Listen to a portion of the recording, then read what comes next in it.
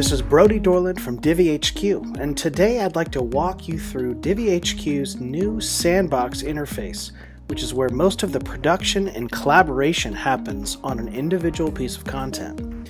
We've packed a lot of functionality into this new design, so I'll start at the top and then work our way down into some of the specific features that are most widely used. Let's start in this dark header area where we can see the content item's title, several action buttons, avatars for assigned team members, and a status bar that allows you to not only see the current status of the content item, but also quickly update the status just by clicking one of these nodes. The header also includes a set of tabs that allows you to navigate to other functional areas of the sandbox.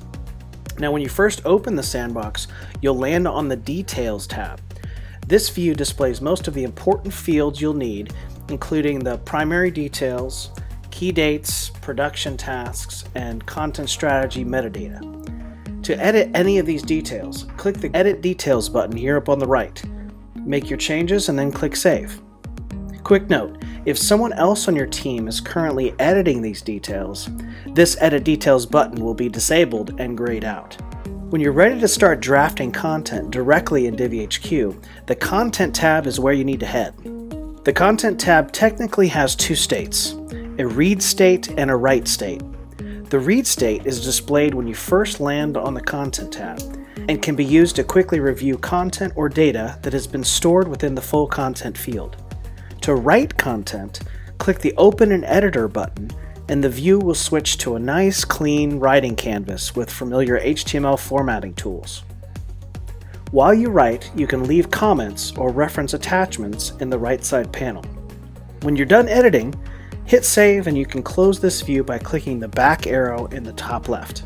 Once again, if someone on your team is currently editing this content, the Open an Editor button is disabled and you'll see a little message in this area regarding who is currently editing the content. Okay, next in line is the Attachments tab, which is used to store visual assets, content drafts, and other reference materials.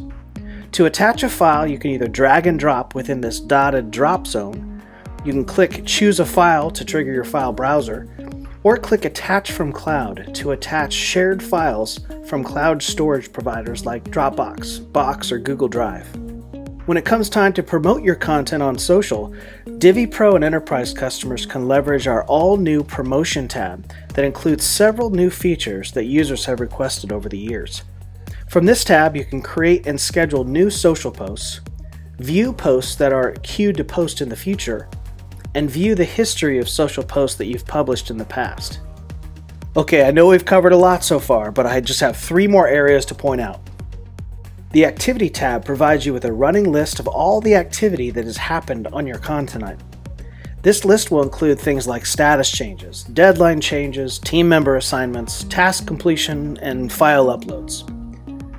The last tab houses the series settings, which function much like setting up a recurring meeting in Outlook or Google Calendar.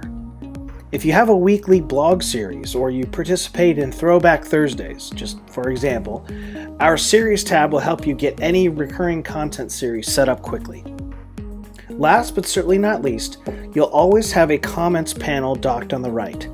Team collaboration is one of the most important aspects of DivvyHQ, so no matter what you're doing or where you are in the Divvy Sandbox, comments will always be visible and referenceable in the right column.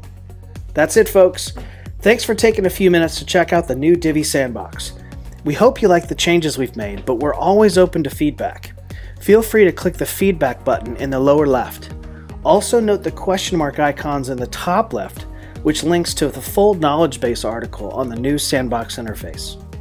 If you like this video, please give it a thumbs up or a thumbs down if you didn't.